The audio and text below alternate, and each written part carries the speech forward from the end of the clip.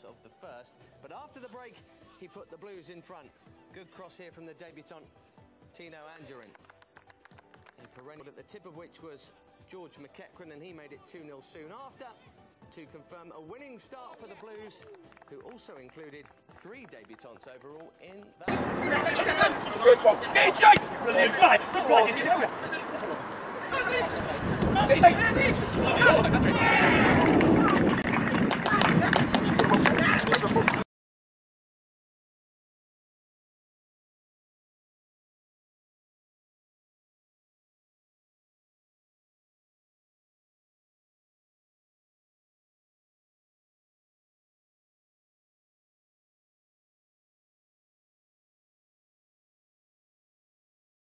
Absolutely.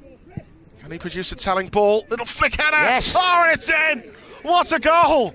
And it's Liam Coyle. There's Knight breaking away for Derby. Dangerous ball in.